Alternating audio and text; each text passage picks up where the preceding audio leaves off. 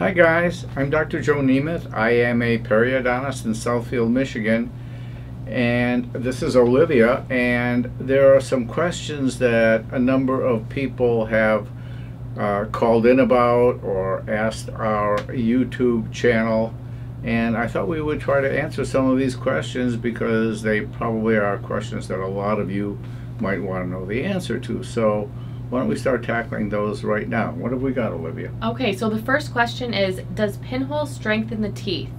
Isn't it the bone density that causes the tooth to be more stable? Pinhole technique is meant to thicken the gum tissue.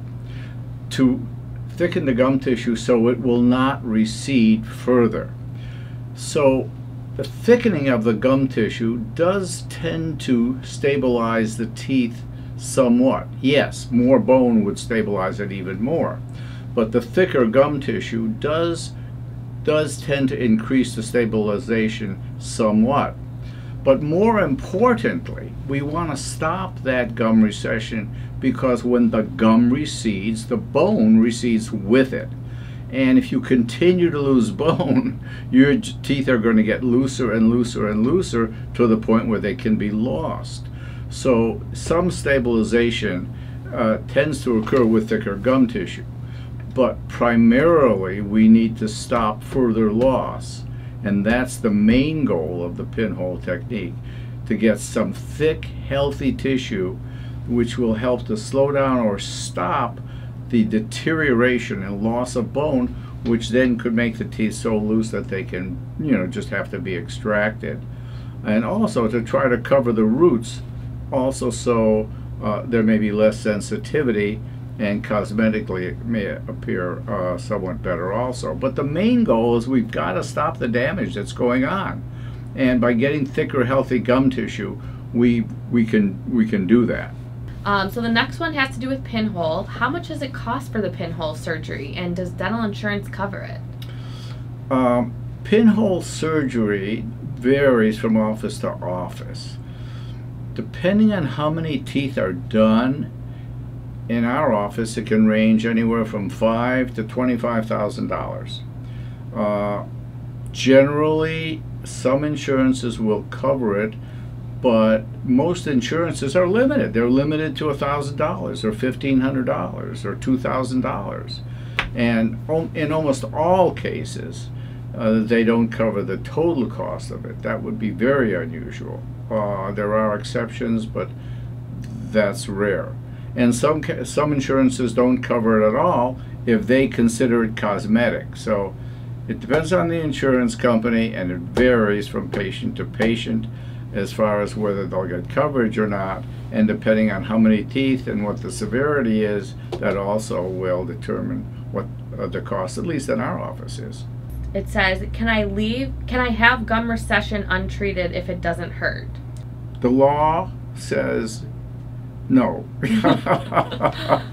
Of course you can leave it. It's your mouth if it doesn't hurt, but that doesn't mean the teeth aren't getting weaker. That doesn't mean the teeth aren't getting looser. They probably are. It's not the pain. I had a patient in today, for instance. She has recession throughout her mouth, but she's not having pain, but her teeth are getting loose and she can see the recession. So pain is not an indication to have recession treated. An indication to have recession treated is recession, because when the gum recedes, the bone recedes. You may or may not have pain. Frequently there is no pain, but if the bone is receding, the teeth are losing support, and over time it can be a danger. So it's not a matter of whether they hurt or not. It's a matter of whether you're continuing to lose bone and gum, which usually does tend to progress slowly, during one's lifetime, at least as long as those teeth are in. Dr. Nemeth, do you treat pinhole or recession from the tongue side, the lingual side? So, okay, here's the deal. I had a patient yesterday. She came in, and she came in specifically because there was a recession on the back of her lower front teeth. First question was, did you ever wear a tongue ring? Well, she said, yeah, but only for a couple of years.